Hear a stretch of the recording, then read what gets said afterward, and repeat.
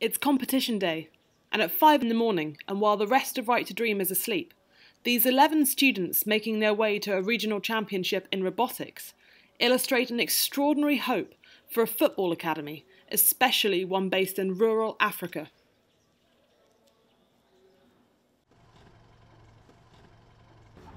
Two hours later, the girls arrive at the competition site, where many of the bigger teams are already busy with registration.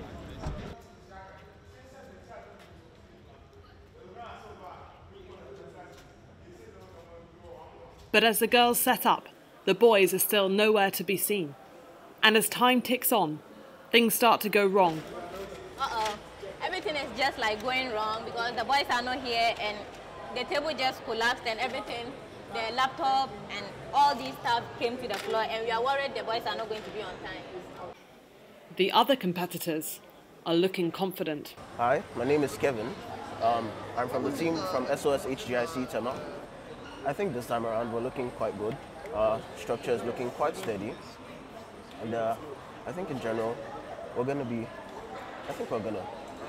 come a pretty decent position this time around. With minutes to spare, the boys finally arrive.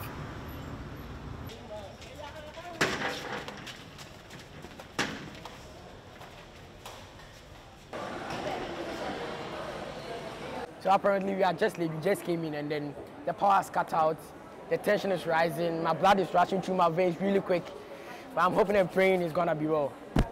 So at the moment, I need to start calibrating, so I'm sorry, I gotta go. So this year what they've done different is they've cut off the students participating from the instructors. Yeah, to be able to do something like robotics and be top athletes or top football, especially in Ghana, I don't think this has ever happened before. And we've been to this competition twice, and we are the only athlete students in this competition, let alone football. Football is a sport in Ghana that, unlike other sports, is really associated with illiteracy and not being able to read and write.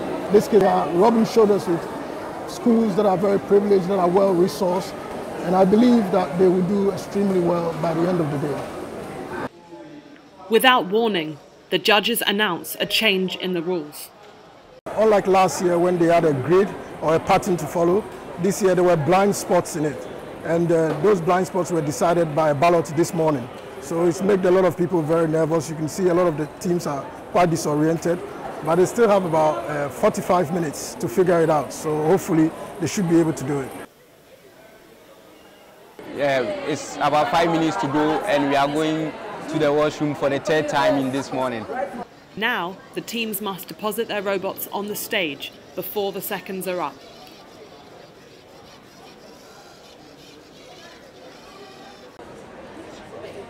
The first round of the competition begins. I'm coming. Good. Up. Yeah. John, let's go. Ready. Check the line.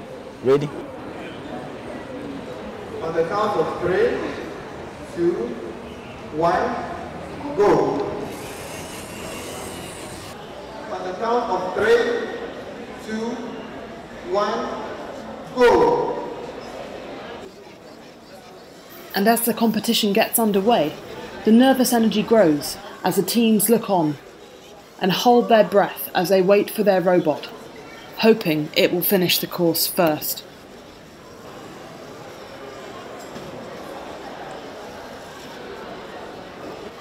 But the first Right to Dream robot starts to malfunction.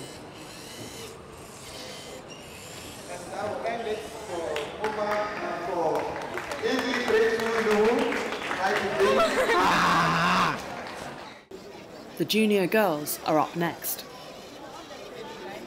But things start to go badly. Before getting worse.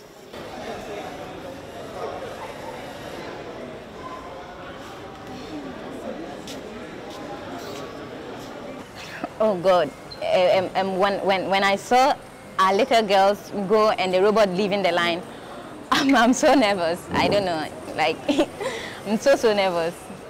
So what happened is that when our robot got to the circle where it's supposed to turn, it turned. But when it got to the second circle for it to turn and follow the T line, it didn't turn. The senior boys team can only hope for stronger results.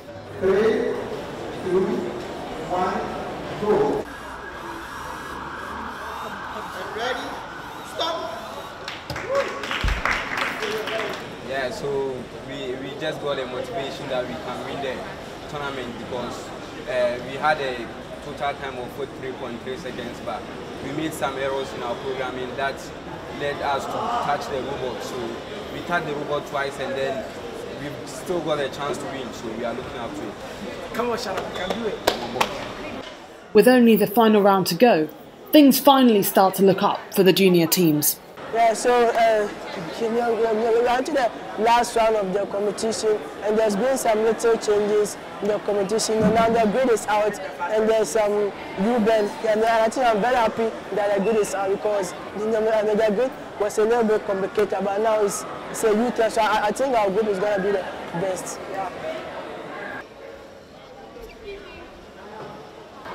Yeah, so during our rounds, though it was not going well, and by now we are the first in our group, but we don't want that score. So we hit 52, so we want to get 41. So this is the final score, and we are going for it, and we are going to make it happen. Yeah. The moment has finally come for the junior high school final round, and this time the job of operator falls to Kingsford.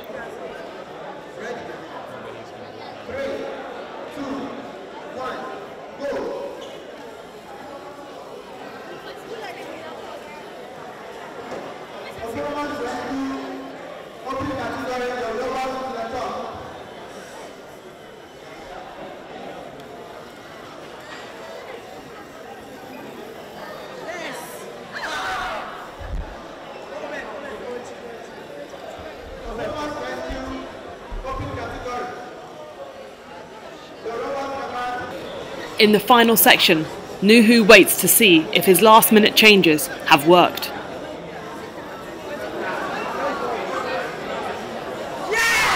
It's paid off.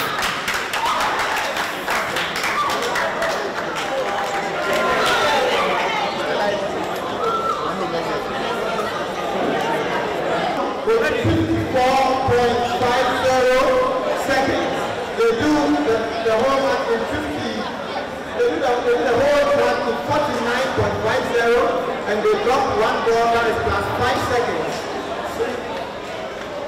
That ends up at 54.50. 49.50 plus 5. I'm feeling so happy, very, very, very, very happy. With the juniors winning, all pressure falls to Isaac's senior team.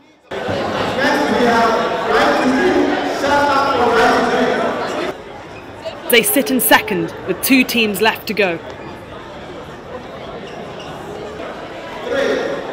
2, 1, go!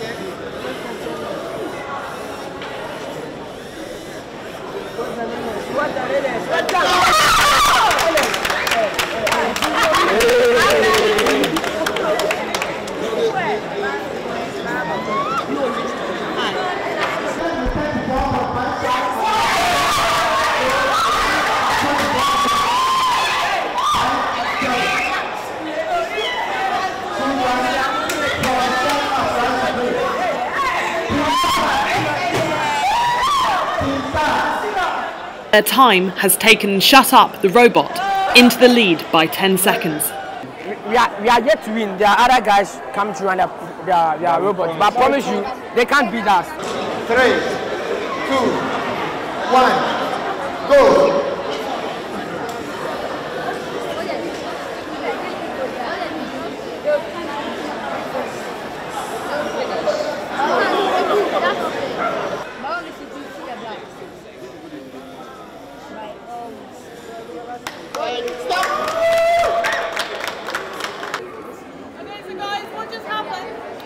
you know, we won. We won.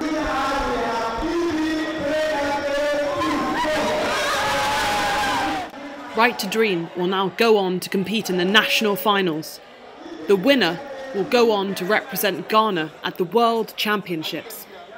Science and robots are not things that the world associate with sport and athletes, especially football. So while the Robotics Club celebrate hours of effort paying off, Right to Dream can celebrate the fact that they have succeeded in a competition that they were never expected to win. One excited jump for the Robotics Club. One enormous stride towards changing the face of football. My name is Dr. Yao Okreku Yurinchi, and I'm the National Director for the Robotics Inspired Science Education. I'm very delighted to have had Right to Dream come to this competition. This is not the first time. I think it must be the second or third time.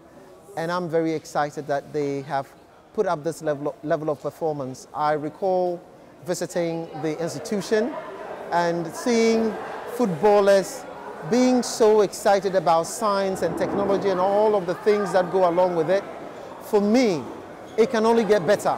I think there are lots of opportunities for these young people, not just in sports or soccer or any of those strands.